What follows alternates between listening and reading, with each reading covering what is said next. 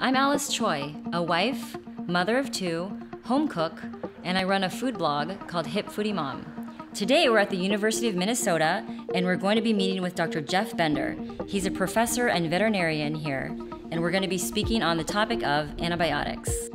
Dr. Bender, thank you so much for being here with us today.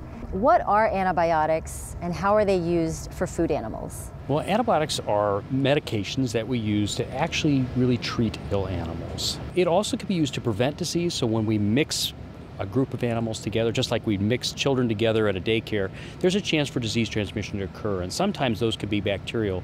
And so treatment, prevention, and control are really the main ways that we use antibiotics. Who administers these antibiotics to the food animals on farms? Producers or farmers under the supervision of a veterinarian. Veterinarians are critical in working with the farmer. They need to make a decision about what dose, how frequently it needs to be given, and then more importantly, working with the farmer about what we call the withdrawal period, the time from when you stop antibiotics to the time that the animal can actually go into the market system. So what would happen to a consumer if there was antibiotic residue on something that was being consumed? There's been concern about human health issues if they were to consume a product that had penicillin in it, especially if you had a penicillin allergy. So that's actually really the crux of why we don't want residues and why it's illegal to actually have residues in that, and why there are mechanisms in place to test product to make sure that there are no antibiotics in the food that we're consuming. Can you talk about antibiotic use that some farmers might be doing to help grow the animals? That's a good question. And it really comes back in the 40s where we're seeing that we could actually get these animals to grow faster, that they were healthier, that they went to market sooner. So we really didn't, back in the 40s, really think about the issue of antibiotic resistance as much. Now it is a societal concern. With that concern, it is no longer permitted to use, at least in the United States, antibiotics for growth promotion.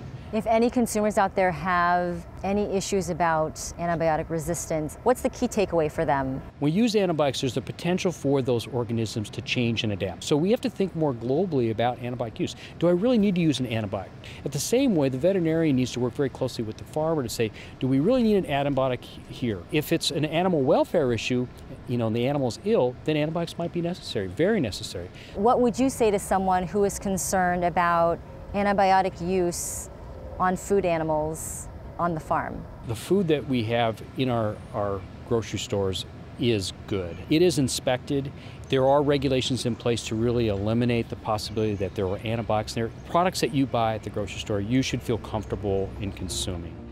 The perspective that I loved from Dr. Bender was learning about when veterinarians and these farmers are giving their animals these antibiotics. It's when they're sick, and that's something that I never really thought about before, so I loved learning that. And at the end of the day, we as consumers and parents, we have choices when it comes to the foods that we buy for our families, and that's something that we can all feel good about.